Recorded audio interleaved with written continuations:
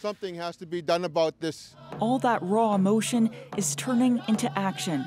Colten Boushie's family and supporters are heading to Ottawa to meet with federal politicians. We're not going to go there for handshakes. Chief Kim Jonathan says they're going there to demand more Indigenous representation in the justice system. They want a fresh start to the conversation on reconciliation. What we don't need is for people just to feel sorry for us. We don't need people to feel sorry and just pity and then leave it there. The best way would just be to educate people.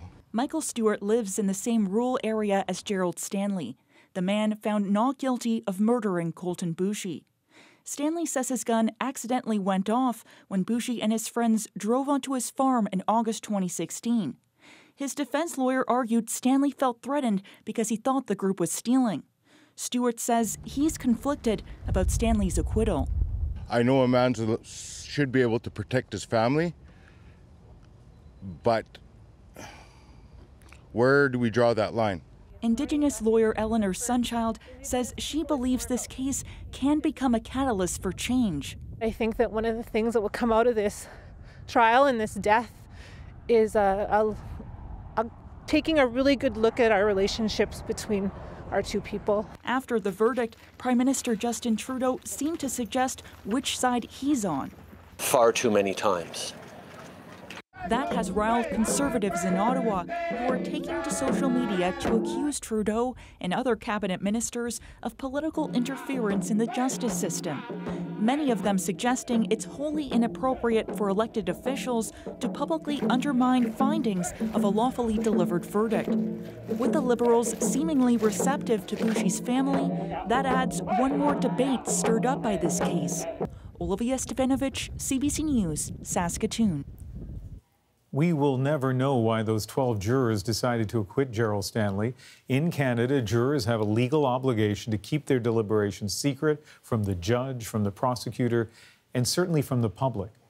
But in such a racially charged case, the fact that jury appeared to be all white is a flashpoint for controversy.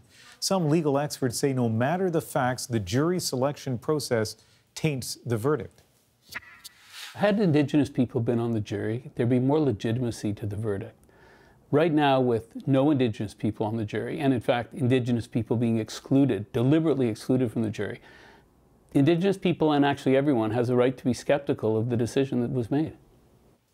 So why do courts in Canada sometimes struggle to get more diversity on juries? One of the issues is peremptory challenges.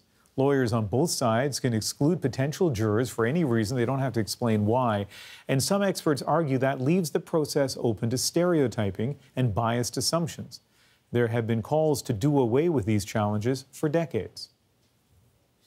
Back in 1991, Manitoba held an inquiry into Aboriginal justice, in part because of the handling of the Helen Betty Osborne case. She was a young Cree woman who was kidnapped and murdered. The accused went before an all-white jury panel. The inquiry called for abolishing peremptory challenges, saying both the Crown and Defence Counsel have too many opportunities to make decisions on the basis of racist or sexist stereotypes. And again, in 2013, during a review of Ontario's jury system, former Supreme Court Justice Frank Iacobucci recommended exploring an amendment to the Criminal Code that would prevent the use of peremptory challenges to discriminate against First Nations people serving on juries. Now, any decision to change peremptory challenges is up to the federal government. The Justice Minister, Jody Wilson-Raybould, has said that she finds the underrepresentation of Indigenous people on juries concerning, but any changes would require additional study.